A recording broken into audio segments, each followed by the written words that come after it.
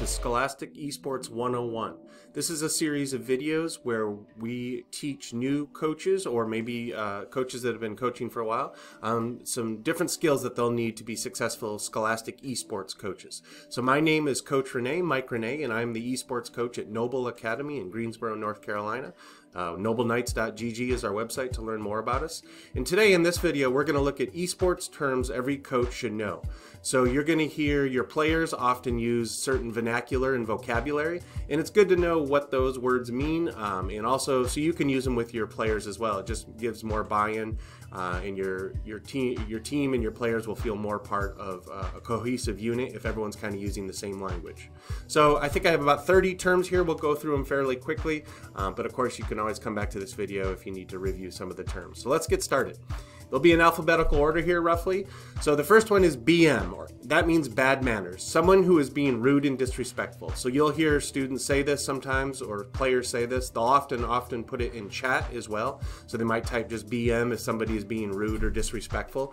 Obviously, as a Scholastic Esports coach, you don't want your players doing that. And this is one of those, when we talk about the benefits of Scholastic Esports, this is one of those opportunities to step in as a coach and nip that in the bud, right? Tell players that that's unacceptable, right? That they're representing not only themselves, but their school when they're playing Scholastic Esports on a team. And so we want to avoid that as much as possible. But if you've spent any time playing gaming online, particular, you'll know that the BM can be rampant, right? Especially in certain titles. So again, that's something as coaches we want to really address with our students and get it stopped really soon in our in our matches, or even just in the life of your team. Second term is bugs. Errors in computer code, a program, or a video game, right? So if you're a computer person or a computer programmer, done some development, you've probably heard this term before. Basically just means that the developer generally accidentally made a bug, right? Made a mistake, and it causes some type of error or program or crash to go wrong. So students, players will say, oh, this game has a bug in it, right? And sometimes even in games, students and players will find ways to exploit bugs to get an advantage, right? And just as a side note, you should look up where that term came from. Look up somebody named Dr. Grace Hopper. Really interesting where the term computer bug came from. Third term is buff. Any change to a game that makes a character or strategy stronger. So you'll hear players say, oh, they just added a new buff to the game. That basically means a character, when the developers, they're always, especially in esports titles, they're always making changes to try to make the game a little more fair and a little more balanced. And so you'll hear players say, oh, they got a buff. This player got a buff. And that means that just something to make the player or the strategy they're using better. The opposite of that is a nerf, and we'll see what that means when we get to that term here coming up. All right, another term is build. A player choosing the skills, abilities, or loadout of their character. How a player chooses to make their character, right? So basically you'll hear players say, I'm going to run this build, or I'm going to run that build. Sometimes it's also called a comp, and you'll see that term here. It's also on the screen, but it basically kind of means the same thing. So basically in esports, part of the strategy, right, again, is when you're thinking about strategies, what kind of build are your players going to use? What kind of comp are they going to use? And so that's important. That's a big part of the strategies, and hopefully your students and you as the coach will kind of talk to your students and players about what kind of build and comp they think will be best for this particular team that you're playing, or this particular title, or maybe the developers just added a buff to the game or a nerf, and you need a new build or a new loadout or a new comp to be competitive. Another term is carry. Carry means a player that carries their team when they're much better than their teammates. And you'll see this a lot in K-12 Scholastic Esports, even in collegiate esports, where you have certain players that are just way better than others. It happens all the time. It's just natural. Some students have played these games a lot longer than others. And hopefully you're getting brand new students to your team, and maybe somebody that's always wanted to play esports but didn't really have a team to play on, right? So you're going to have one player carry, or sometimes a couple players carry a whole team, and that just means when you have one player or a couple players that are way better than everybody else. it doesn't necessarily mean it's a negative thing, but it could be, right? You could have a player that is trying to carry all the time, and maybe they think they're better than everybody, but they're really not. So again, as a coach, that's something you really have to be mindful of, and making sure that, okay, sometimes you might need a player to carry the team. I mean, because ultimately in esports, we want to win, right? We want our team to be successful, and there's lots of ways to be successful, but winning is certainly one of those. And so you might want a player to carry, but just being mindful of that and talking to your players about that. But you might hear your players say that. Again, comp is similar to a build. It stands for composition, I think, but students and players just say comp. The makeup of a team, where the characters fill roles. So one title that we play here at Noble is Overwatch, and so you'll Overwatch 2, and you'll hear a player say a comp, and so you'll have what kind of composition, what kind of loadout do you want for your player? So what kind of tank, what kind of DPS, what kind of support, and we'll get to what those terms mean in a little bit. Okay. All right, next, crossplay. This one might be familiar to you in esports. This is something huge in K-12 esports in particular. Basically just different gaming environments. So are your players playing on PC? Are they playing on Xbox? Are they playing on PlayStation? Are they playing on Switch? Are they playing on a combination of all those? Some titles you can actually play on mobile as well, an iPad or a phone. That gets a little trickier, but technically there are some titles you can do that. Excuse me. So you'll hear students say this game has crossplay, right? And generally you want to pick titles, especially at a K-12 esports environment, that do have crossplay, because you might have some students that have gaming PCs at home, or your school might be lucky enough to have PCs where you can play these titles on. Other students might only have an Xbox or a PlayStation or a Switch, and so having games that are crossplay is really important. That way everybody can play. If the title just works on an Xbox or just works on a PC, then obviously you're going to limit the amount of players, just by definition, how many players can play. And you know, we want to try to be as inclusive as possible, right? Another term is DPS, stands for damage per second. So that's a character or a calculation of how much damage happens over a set amount of time. So again, using the Overwatch 2 analogy or example, we play Overwatch 2. The objective there is to, there's several objectives, but basically you want to take the other team out. You want to eliminate them as fast as possible. So you want characters that can do a high DPS, a damage per second, because the more damage you do, the more likely that those characters are going to get knocked out and your team is going to be successful, right? So you'll hear students say DPS, or damage per second. DLC stands for downloadable content. This is just extra content that is added to the game. A lot of our titles that we play in esports are free to play, and we'll get to what that means in a little bit. But sometimes they'll have DLC, downloadable content. That's basically just adding extra features to the game that you have to download, right? And that could be on PC, could be any of the crossplay titles, so PC, Xbox, PlayStation, any of those, right? So DLC. Next, free to play, F2P. I don't think very many people say F2P. It's kind of hard to say, but free to play just means a game is free to play, right? Often these games have microtransactions, and that's how the companies make money. So probably the most famous example of this type of game, I mean, there's hundreds, right? But Fortnite became very successful because it was a free-to-play game. You can literally play Fortnite absolutely free. You need a computer or a PlayStation or an Xbox or a Switch, but once you have the gaming device, the game is 100% free to play. Now, obviously, if you want to add features to the game, or not even features, but just different experiences to the game, skins, you have to pay money, right? And those are what are called microtransactions. But typically in esports, we want free-to-play games because it just makes that barrier to entry a lot easier. GG, that means good game. You'll see that a lot, right? So GG, that's something you always want your players to be doing at the end of a game. Say GG, good game, just means, it's kind of like if you play traditional sports where the players, shake hands at the end of a game. Same idea, right? It is considered poor sportsmanship if the winning team does that first, and you will see this happen. And again, as a coach, you want to stop this right away.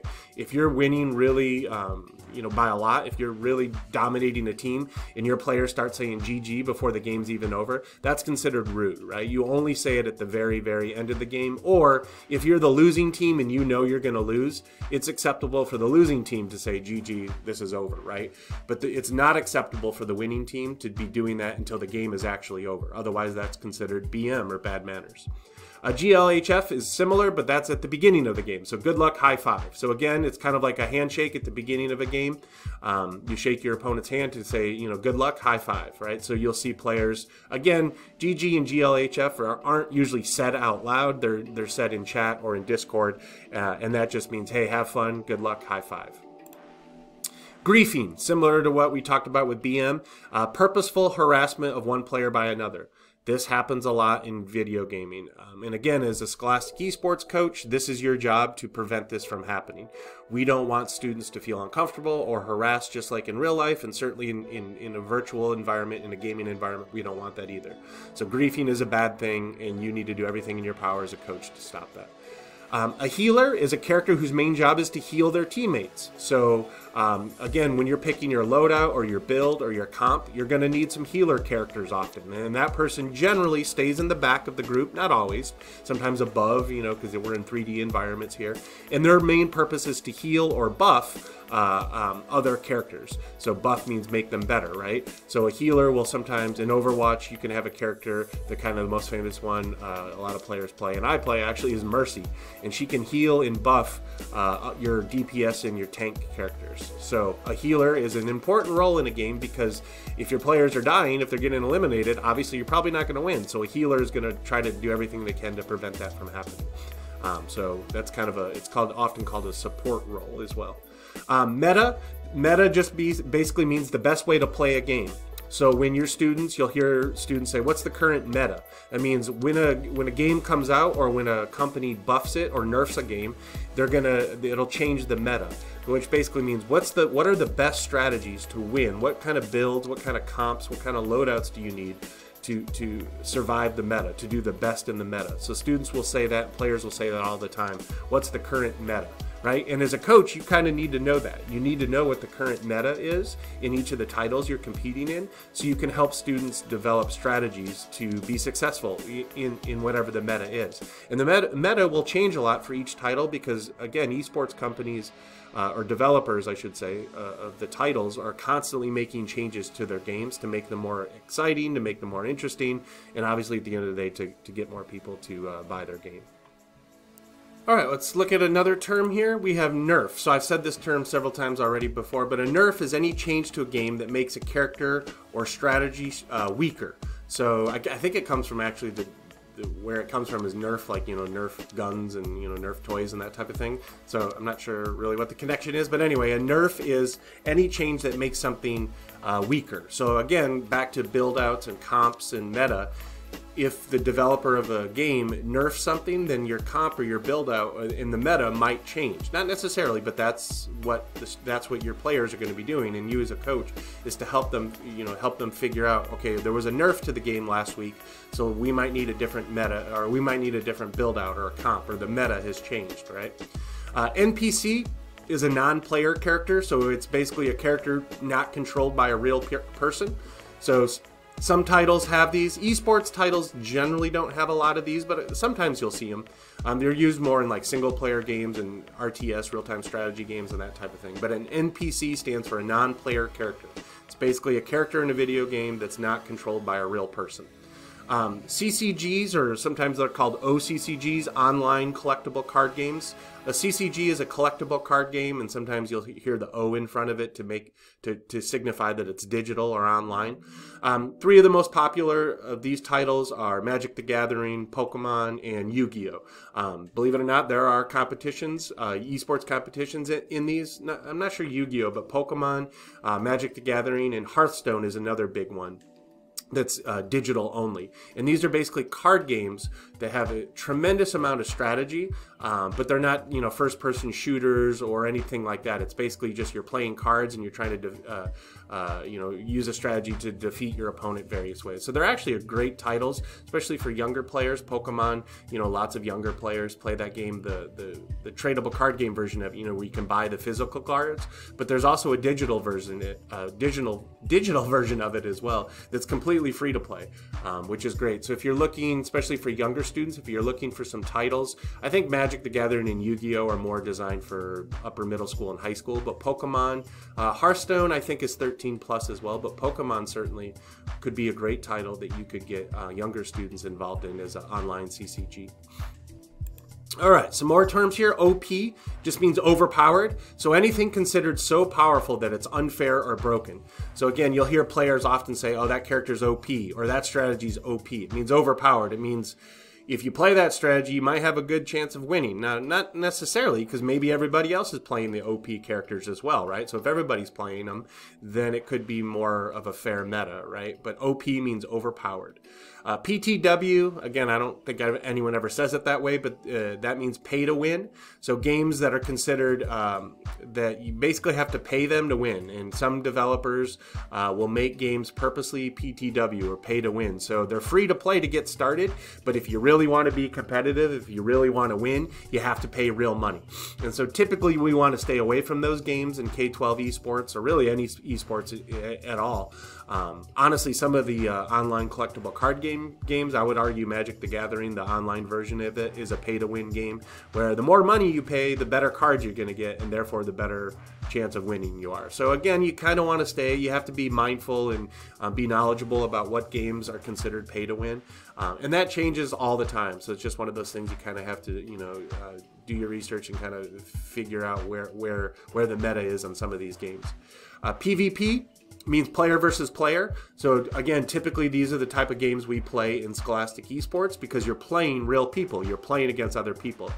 You can play games that have NPCs, but typically, to get the most out of Scholastic Esports, I would argue that you should be playing PvP the games, player versus player. So that just means when humans are playing against other humans, not NPCs. A few more here. Rage quit, to become so angry that you quit in the middle of the game. This happens. Students get so frustrated. We're all human beings after all. And sometimes you get so frustrated that you just quit in the middle of the game. Again, as a coach, you want to try to not have your players do that because that's considered BM, bad manners. But you'll hear and see sometimes students will rage quit. That means they just quit in the middle of the game because they're getting defeated so badly and they just give up, basically. Similarly, a term that's similar to that is called salty. That player's being salty basically just means a sore loser, a bad loser, right? They're getting, they're getting badly defeated, and so they get salty. They're just a sore loser, and they might start exhibiting BM or griefing in chat, and the players will say, oh, they're just being salty. Shoutcasting means broadcasting esports events. So lots of teams live broadcast their esports matches, either on Twitch or YouTube. Those are kind of the two platforms, but there's some others. Here at Noble, we use Twitch, and so we try to stream, or sometimes you'll hear it called streaming as well. Shoutcasting, I think that term came into effect because if you ever watch like Twitch and some professional esports, the announcers literally shout, and they get very excited, right? So the idea is that players can get really into the game, and that's a whole nother side of Scholastic Esports that you might want to look to add to your team. Is not only do you have players, but you could have students broadcasting or shoutcasting the matches to build excitement for the school, to build team spirit, that type of thing. And so again, sometimes it's called streaming, but the other term is shoutcasting. All right, support. A support is a character whose main role is to heal or buff. So again, in some titles like Overwatch 2, you're going to have a variety of characters, a variety of compositions, and so one character might be a support character, and their main job is to heal or buff the other players. Tank, again, similar, but kind of the opposite of a support player. Usually a tank player is in the front, so think of like an army tank, right? So the tanks are usually in the front. They deal damage, but they also block a lot of damage. So a tank player tends to be a more powerful character, a bigger character generally. They're out in front and they're blocking and dealing damage, very similar to a tank on a battlefield. Tilt is a player who begins playing poorly out of anger or frustration. So again, this is similar to BM, griefing, all those other terms. You'll see somebody, you might hear a player say, oh, they're getting salty, they're starting to tilt. Tilt means they're purposely playing bad because maybe they're carrying their team but the team is losing, so they start tilting, right? It just means they start playing bad because either on purpose, usually it's on purpose, but sometimes it's just out of frustration too, because they're losing. So a player who's just purposely playing poorly, sometimes players just play poorly, not on purpose, right? But they just, they're having a bad day or whatever, and things aren't working the way they thought. So typically tilt means they're playing poorly on purpose. All right, last one's here. Toxic, poor behavior, and negative attitudes. So you're going to notice a lot of negative terms in this, and that's important. Again, as a coach, you're aware of these things. Again, we want to avoid toxicity. We don't want our players to be toxic. We're trying to encourage positive behavior in our esports programs. That's one of the advantages of Scholastic Esports, is teaching kids how to be respectful in not only in person, but also in digital online environments. So, being toxic is considered a bad thing, right? Having poor behavior and a negative attitude. Again, another negative term, trolling, purposeful harassment of one player by another. So certainly you don't want your players trolling other players. That's considered negative, and as a coach, you want to make sure that you stop that right away. And then finally, video on demand, which means replays of matches that can be reviewed and analyzed. So maybe you record your streams, or you just record your players playing, and then you can review those as a VOD, a video on demand. And you put those on your YouTube channel, or maybe you don't want to put them up publicly, so you just keep the videos on a computer at school or something, and your students can watch those in during your practices. You can review your strategy and review how you played. Okay, so those were 30 terms. There are, believe it or not, hundreds of more probably, but those are just kind of 30 that I picked. Hopefully those were helpful for you. And you can go back through the video if you need, but these are just some of the things as a Scholastic Esports coach. Knowing these terms will help you be a better coach and just be able to use the language that your players are using. Hope that was helpful. All right, stay tuned for the next one. Take care. This is Coach Renee. Bye-bye.